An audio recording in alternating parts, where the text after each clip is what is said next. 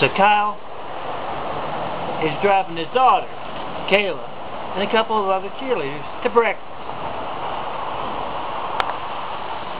See, they've got a game way across the country, and he wants to get them off to a good start. And Kayla asks, "Dad, what are you doing on Venice here? Wouldn't the highway be much quicker?" And Kyle says, "Yeah, but we like the scenic route today."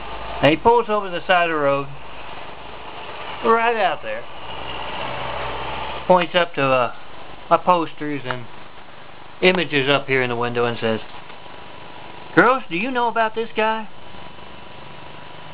being censored here?" And Darlene says, "Sure, Mr. Peters. Everybody knows about him.